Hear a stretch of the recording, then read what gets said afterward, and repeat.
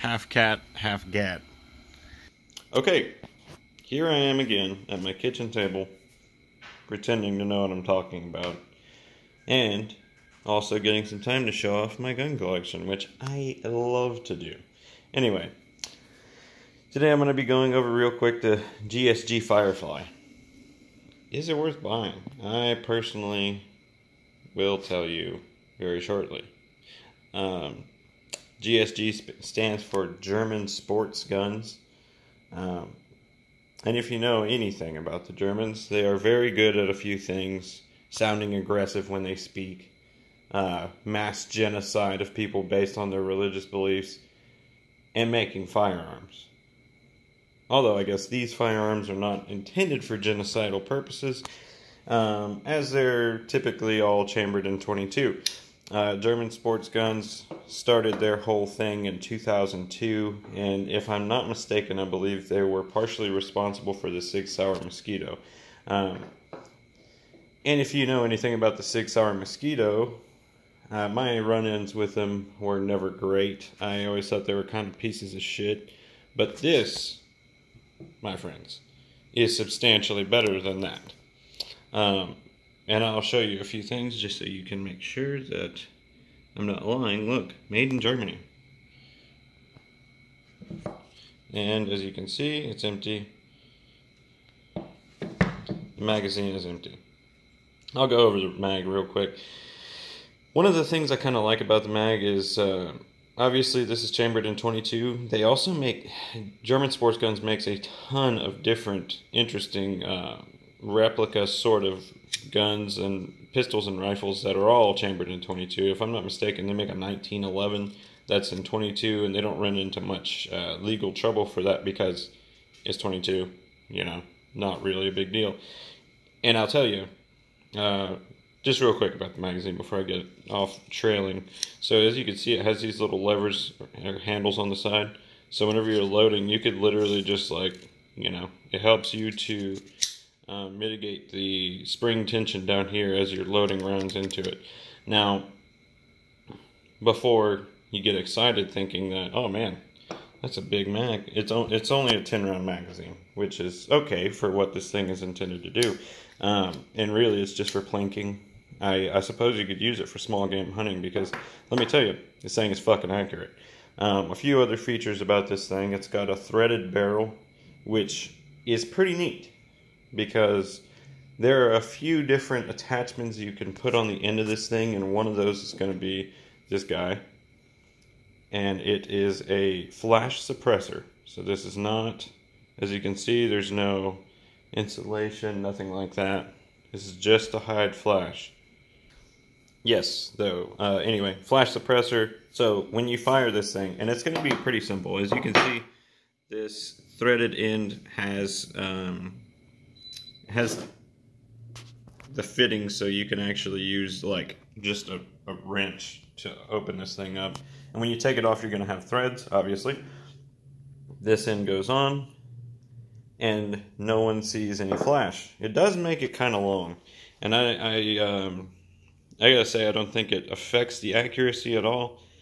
But if anything, again, if you're shooting at night or if you're doing an early morning small game hunt, then this is actually going to be a pretty good idea because, again, no small creatures will see where you're coming from. If you're, say, squirrel or rabbit, something like that, they'll hear this. But again, it's going to be quiet because, as you know, .22 is kind of like, you know, it's pretty quiet on its own. The other benefit of this flash suppressor is going to be that if you decide to test this, be my guest and let me know how it goes. But I've heard that Aguila, the super quiet ammo, if you put some into this magazine, load it into this pistol, and attach this flash suppressor, it's virtually non-audible, like movie quiet, which is kind of cool. The other thing, I'll get into just all the features on the thing. So as you can see, slide release here, and it's smooth. It's super smooth. One of the things I'm going to have to recommend that you do before you decide to take this out, because I bought this brand new, and I saw some videos of people getting upset because it was jamming and all this and that. Well, I watched these people remove it from the box and never clean it once. Clean your fucking guns before you decide to start shooting them, because it's not going to do you any good otherwise. And as you can see, ambidextrous safety. Pretty nice for all you left-handed freaks out there. And then, as you can see, the hammer's cocked. It is a hammer-fired pistol. And this is your hammer release. So, pretty neat. It feels really good in the hand. It's full size, and it's super easy to get apart. I guess I could show you how to do that real quick.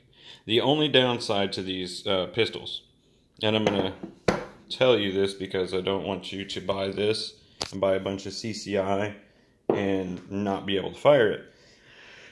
If you go with a low velocity, basically if you buy anything that's 36 grains and you try to shoot it out of this gun, it's going to function as a single action pistol, honestly, because it's not going to cycle the slide to chamber your next round. What you're going to have to do is go with 40 grain or high velocity 22 regardless, and it should run smooth. I've never had any hiccups. As a matter of fact, this thing will shoot the dick off a fly at 25 yards pretty easily.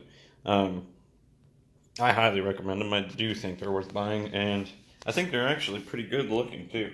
And again, German sports guns had something to do with the Sig Sauer Mosquito, and I'm going to show you how to get this apart. So, as you can see, pretty fair takedown lever. You're going to flip that over. You're going to pull this back all the way and then pull up.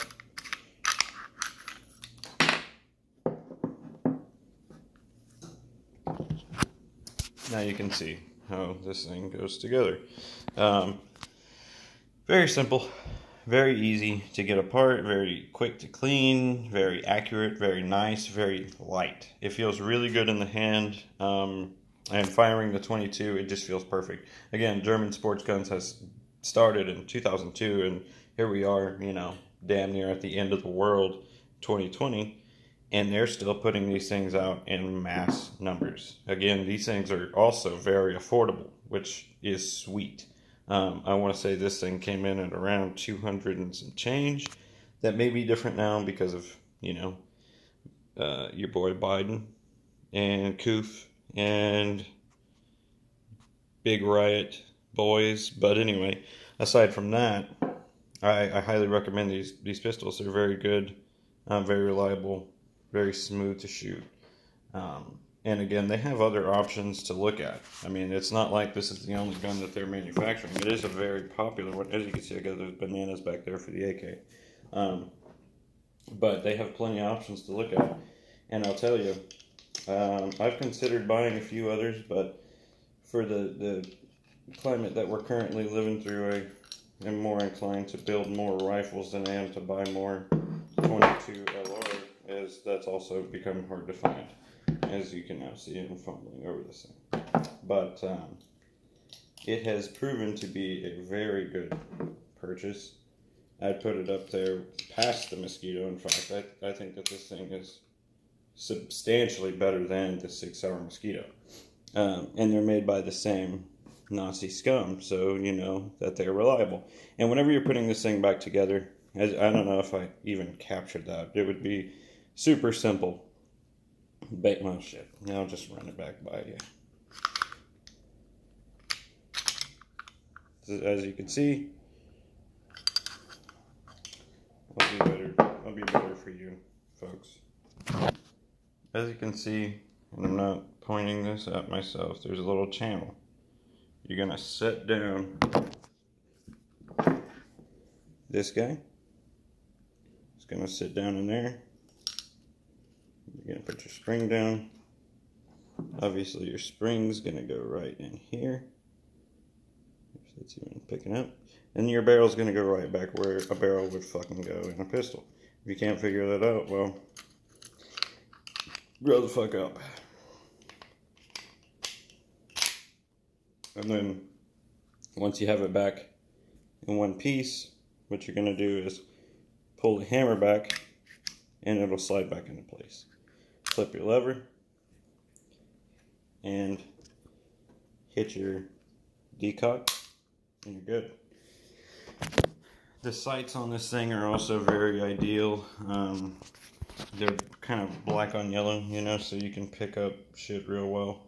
But again, yeah, overall, buy it. If you got $200 and you don't have a 22 pistol that semi-automatic feels good, looks good, then do buy it. I would buy several more if I wasn't so concerned that ARs and AKs are going to be out of the line pretty soon here. So the other cool thing before I let y'all go, rail on the bottom here, you can put a flashlight, a laser. I had a laser on there, and really I don't think you're going to need much else.